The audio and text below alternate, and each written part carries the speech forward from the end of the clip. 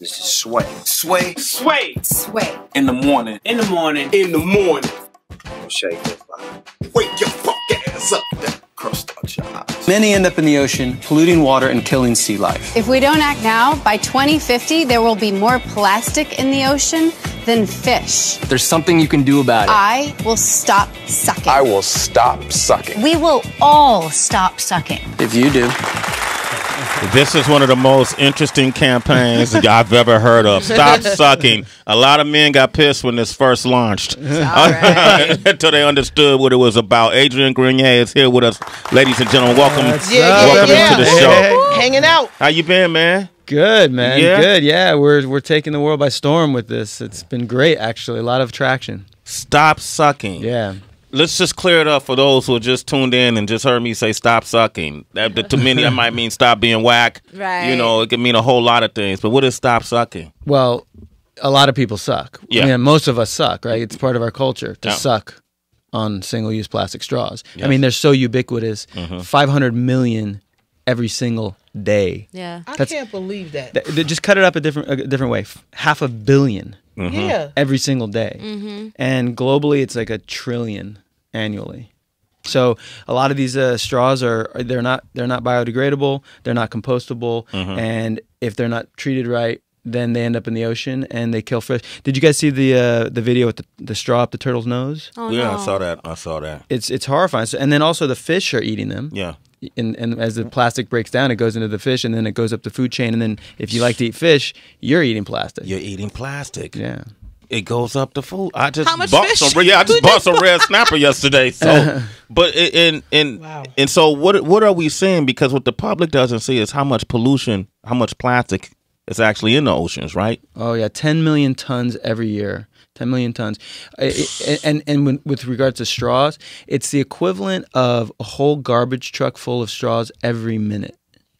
Wow. So the scale is so enormous because we all use straws in like every day of our lives in everything we drink. I mean, a lot of things, right? So on average, like 2 or 3 straws per person per day. So it's very an easy problem to tackle. All you have to do is stop sucking. Stop sucking. That's easy for me. Yeah, right. What is the government like? Does our government try to get involved, or I mean, why Didn't we withdraw from the Paris Accords recently or something? Yeah, I mean, look, our government, we do need strong legislation, but we need the people to demand it, to say that that's what we want. That's the kind of life we want to live.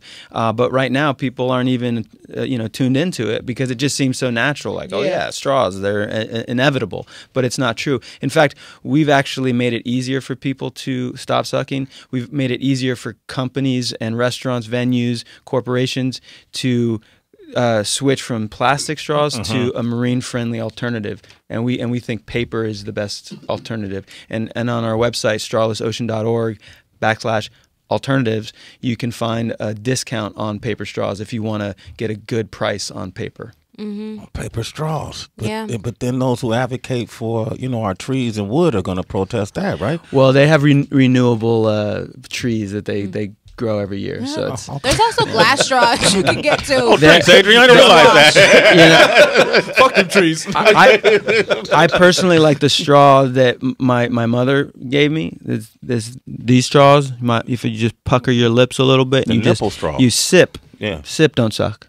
Yeah. Yeah, The that was the nipple. first way we drank anyway. You talk about the nipple straw. That's how we first drank. That's right. You didn't need a straw when you were born, right? How are you getting people involved? Like, is there a challenge going on? Or like to get people to stop sucking? Yeah, I've been calling people out all day long. On social. Hashtag stop sucking, and I recommend everybody to take the pledge and say that they will stop sucking, but then call some other people out. If anybody that sucks, or a company, Starbucks was like the top of the list. Like everybody's like, why doesn't Starbucks stop sucking? I'm like, that makes sense.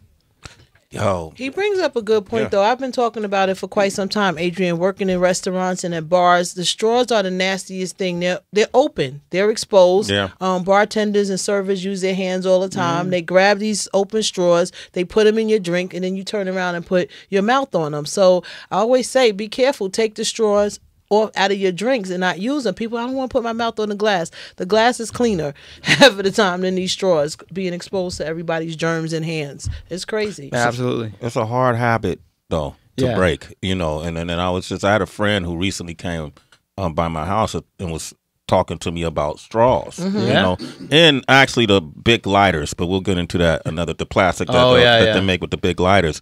And I was trying to imagine, how do I drink this shake that I have without a straw? And I just took the lid off.